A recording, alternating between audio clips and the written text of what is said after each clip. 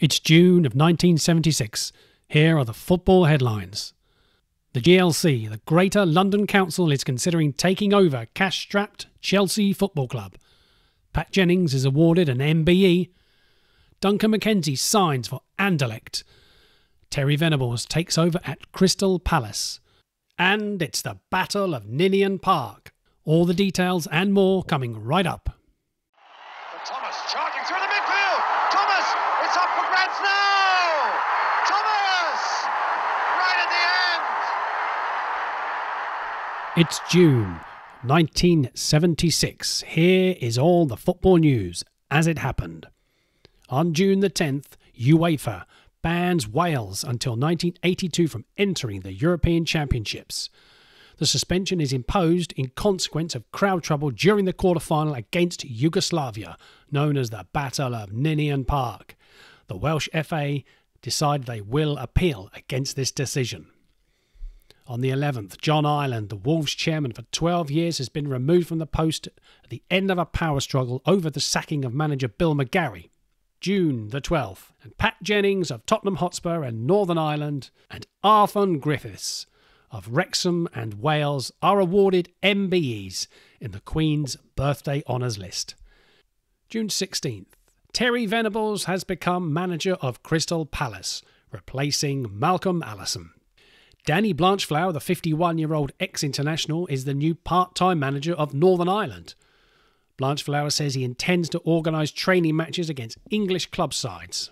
Bit of transfer news on June 17th, John Beck joins Coventry City from Queen's Park Rangers for the sum of £40,000.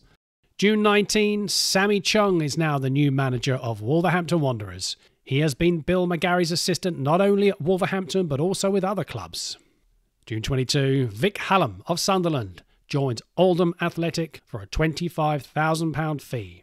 And Dennis Howell writes letters of appreciation to West Ham and Liverpool concerning their fans' commendable behaviour in their European Cup matches on the continent. June 23rd.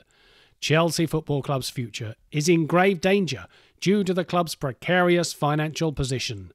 The board calls in a firm of accountants to assess the situation, and a meeting of creditors is scheduled for next week.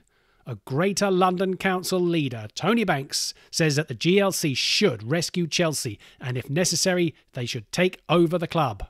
Also, Terry Neal has resigned from his job as Tottenham Hotspur manager. June 24, Duncan McKenzie is signed for Anderlecht of Belgium. Leeds collect £200,000 and the player is assured of a lucrative 2-year contract plus a signing-on fee. June 28th, Sir Harold Thompson is the new chairman of the Football Association.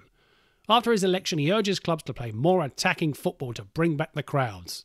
He says the trouble is that our clubs cannot afford to lose matches. I understand their problem, but we must make an effort. I may have a few ideas about improving the game, but I'm not ready to talk yet.